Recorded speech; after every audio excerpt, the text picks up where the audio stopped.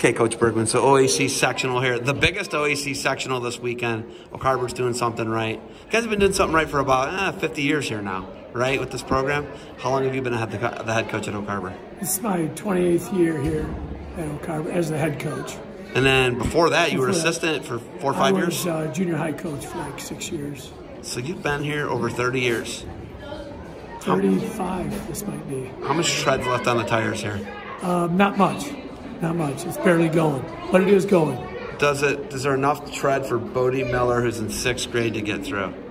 I don't know. We don't know? As long as it's fun and you know, I have good help, you know, I'll keep doing it. Okay, keep doing it. So right now, could you retire right now as a teacher? Could, but usually need 35. Okay. So you're waiting on the 35. How far are you from the 35?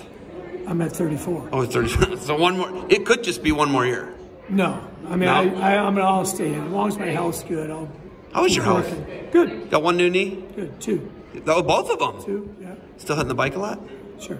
Feel good, all the though? time. Yeah, feel great. How are the snacks? I know you're a snack man. We all know that. How are the snacks? Chocolate chip cookies are hard to beat. Yeah, but it's holidays, though. That's true. How are you doing with the holidays? Good, good. I'll work harder after the holidays are over. Why fight it? Just go with it. Bike every day still? Yes. Every day? 6 days? 7 days. You go 7 days a week on the bike? Yep. Half hour every day? Usually, yeah. And switch up with the elliptical.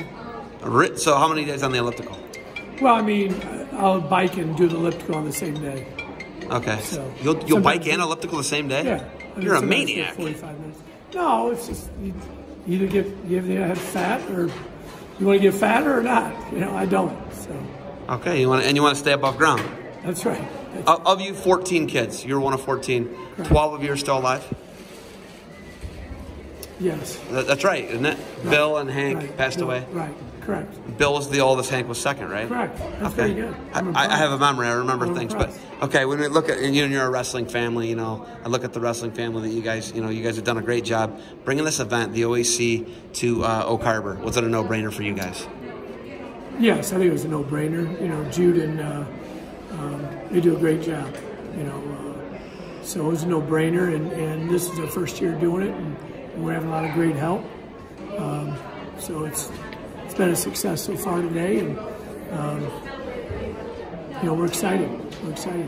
When you can get 270 people in and out in under like 4 or 5 hours, that says a lot about your staff. You got a lot of great volunteers, a lot of great parents. The program here, you guys have been runner-up in Ohio, I want to say 4 times? 3. 3 times. So you got a really good program, and then your nephew edged you a couple years ago for runner-up, right? Right. And then they had a great run. They won 2 in a row, right. Won the dual title. So they have a great team as well over at Genoa. That's your nephew, Bob Bergman. Correct. So you guys have done a great thing. I know that they're involved. They do a great job. Don DeMille does a great job. But when you look at, you know, the volunteers you have and the support staff, right? Yeah, incredible, incredible. And that's the only way you can run an event like this. And then, you know, having Jared up for a year too, overseeing it, that helps tremendously. So you couldn't run this without all your volunteers.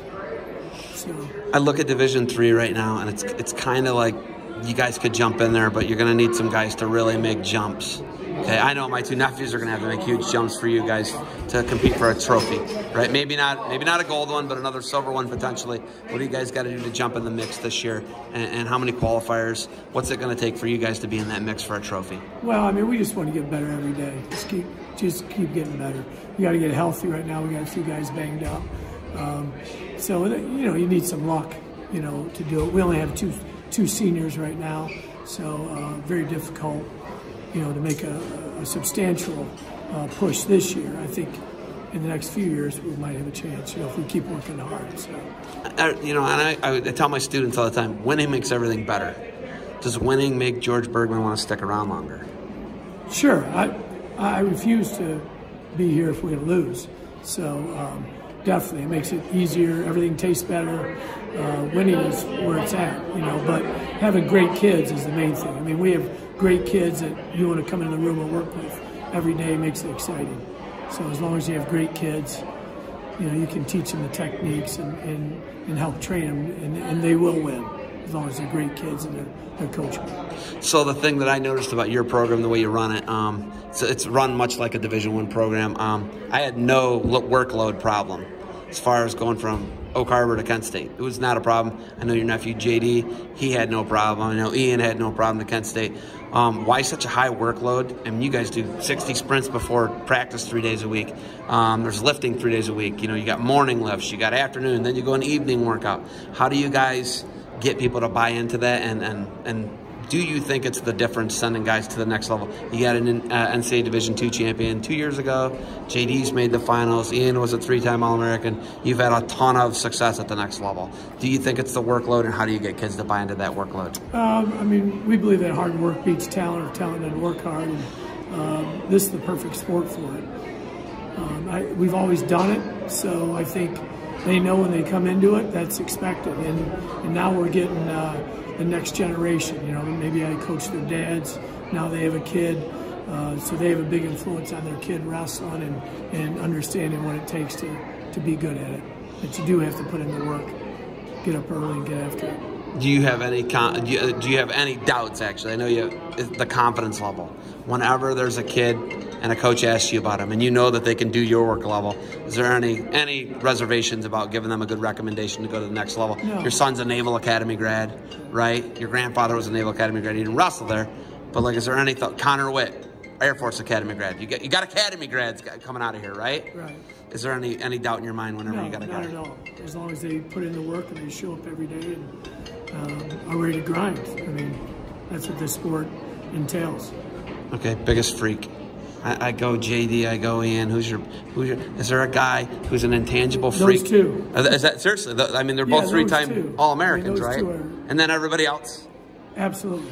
I mean, seriously, those guys are. Those two are way out. Yeah, they're just freaks. I mean, I think, you know, like if the Lord wanted to create a wrestler, you know, that's what He did in those two. I mean, those guys were so doggone strong. You know, you could spend all the time you want in the weight room. That wouldn't equal to those two guys. I don't think they weren't big lifters even. Those are crazy. I mean, they did what was expected of them, but they were starting on third base when it came to freaking strength. Yeah, okay, so when you guys have, you know, people see those guys. Those guys are two unorthodox guys. George Bergman doesn't teach an inside trip. George Bergman doesn't teach a boot scoot. You don't teach all this crazy power.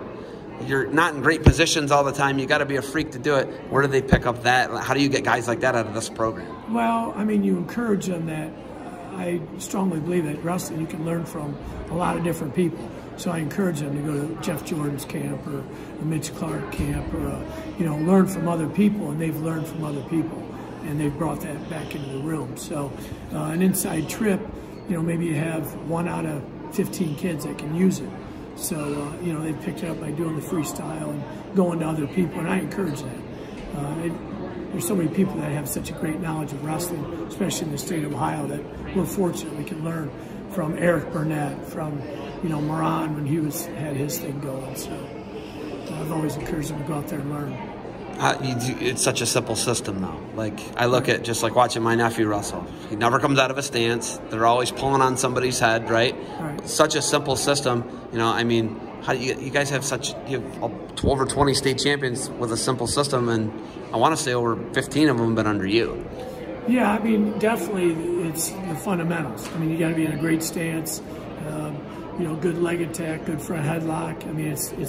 I think everybody pretty much knows that. You have to stand up on the bottom, and maybe you have one turn on top. So it's nothing fancy, but you got to do it better than the next guy, and you got to be in great shape, and hopefully you're stronger than the next guy. You work on your strength and the conditioning, and then the technique comes into play, and you have a chance to be successful. Attack the body, both sides. I remember that was a big thing. Attack the body, both sides. Head, hands. Right. I mean, the same stuff. Right. It has not changed. Like, if I came in there, it'd be like the same thing from 25 years ago. Correct. That's hard to do, George. How do you do it? It's one day after another.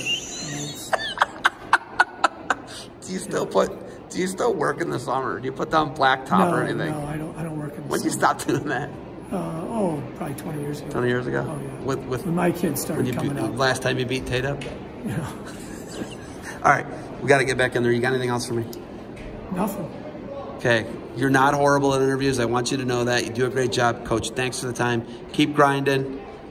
Maybe there's 2 other Miller kids. Maybe they move back to Oak Harbor. If you stick around, we can wheel you around in the wheelchair. You can coach them, all right? Okay. Thanks, Coach. Thanks.